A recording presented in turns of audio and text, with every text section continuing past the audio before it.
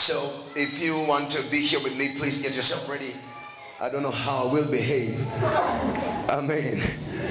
Yeah. Could you shake hands with your neighbor for me and tell them this is for Yapha?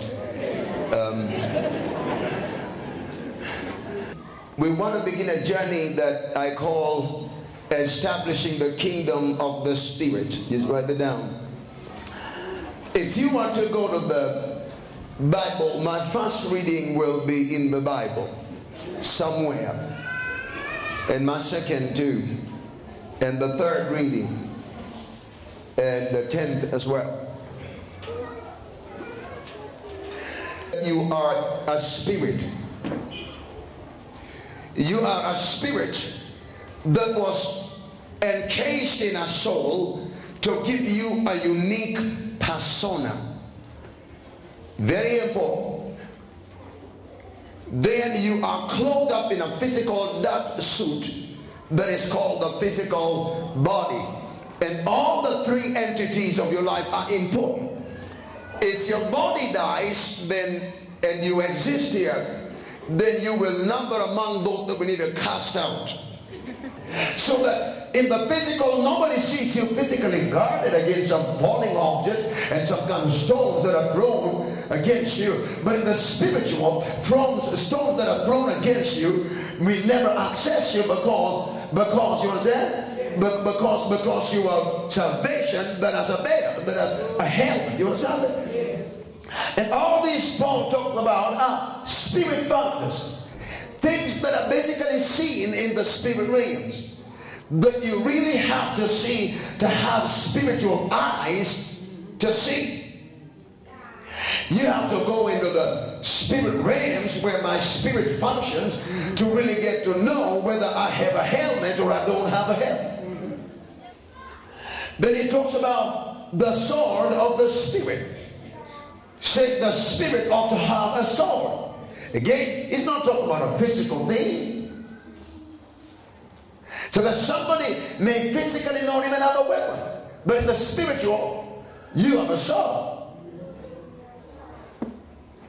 Then he talks about the gospel of peace, the shoes of the God. And he said the gospel of peace is a spiritual thing, has shoes. And some of us may come to church with torn shoes, but in the spiritual, your spirit is cloaked up with the shoe of the gospel.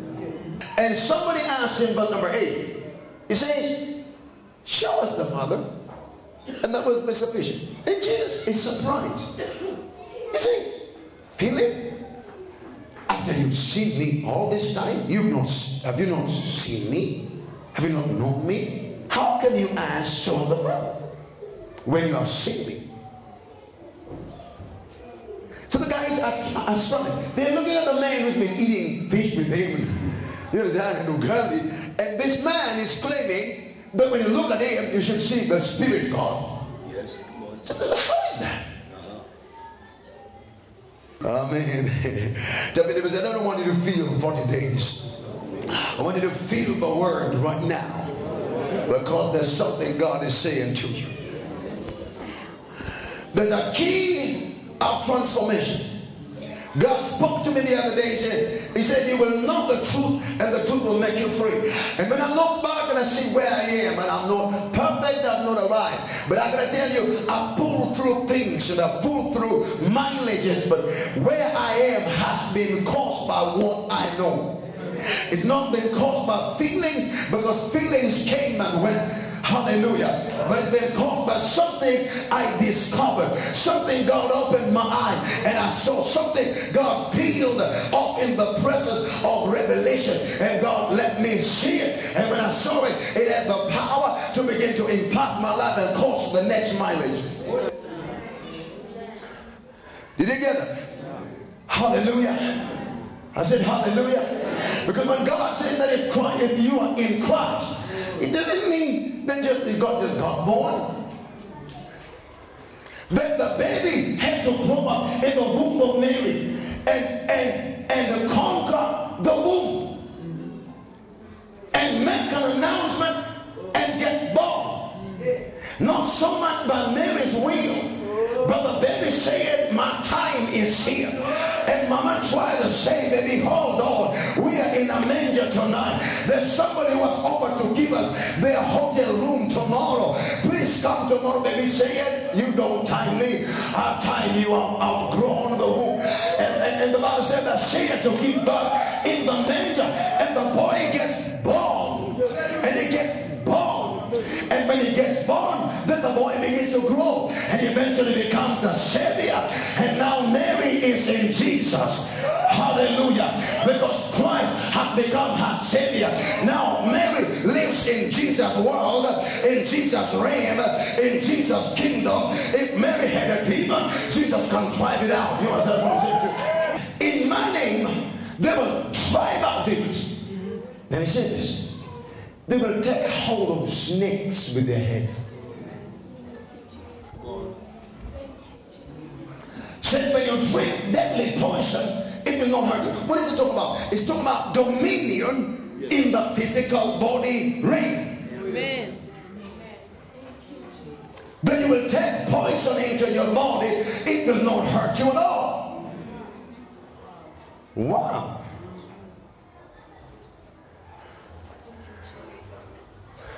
But there's somebody here in the physical kingdom. All physical factors, all forces that play in the physical earth kingdom come against your body, and your body has to succumb. Every time the weather changes, you have to have a flu. And nowadays you're used to it. You tell people, I caught a flu. I caught a cold. You have a hand that just love to catch colds. Every time a cold comes, you cut. And it's your neighbor that does not cut the cold, but you cut the cold. There are people that are established dominion, even in the negative. You're right. In the physical. There are people that have built their body, that have strength, physical strength. When you see them, son, you look at them. How many people know Peter? It's really after 40 days. Have you seen people that walk up into the office, and when they walk, everybody gets quiet? His anger all of a sudden means everything. What has he done? He's used the power in the emotional kingdom to silence everybody. And what he has affected is your emotion.